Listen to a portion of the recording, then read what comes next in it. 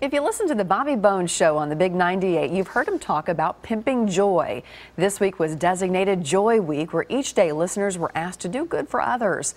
And today, some of that good came to the Nashville Rescue Mission.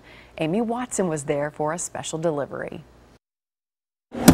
There's a big heart behind these boxes headed into the Nashville Rescue Mission.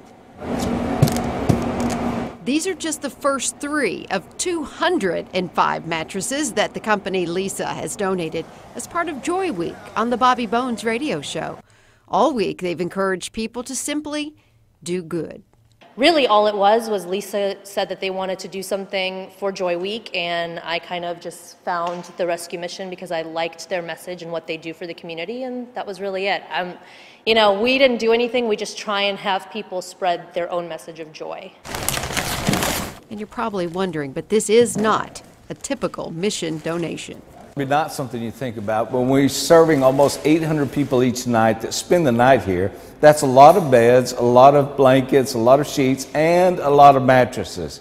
In fact, these chairs are moved out of the mission chapel for the overflow guests every single night.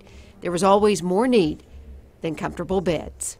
So we use those and go through those just like everybody else does at home. So a donation of mattresses is very important and very helpful here at the mission. As the mission begins its Easter meal fundraiser, they also encourage more unique donations for their dorm rooms because food, shelter, and a bed are just the basics.